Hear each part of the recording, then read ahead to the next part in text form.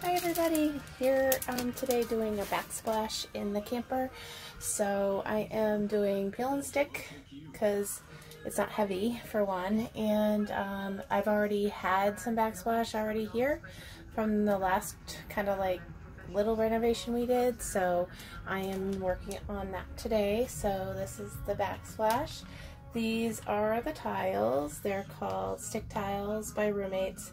Telling you, these are like the hardest things to find. I ordered them 3 times and they were I got an email back saying they've been discontinued, so I'm not sure if these ones are available anymore, but I ordered them off of Home Depot. They're $12.99 a piece for 4 tiles, so not a lot for the money, but they're super cute and super easy to put up.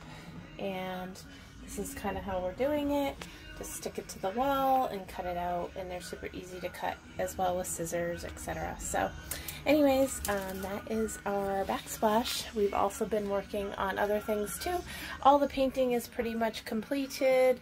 It looks so good. Actually, Matt's been doing most of it because I've been working and he's on quarantine, but he's safe and all good, but just precautionary. But anyways,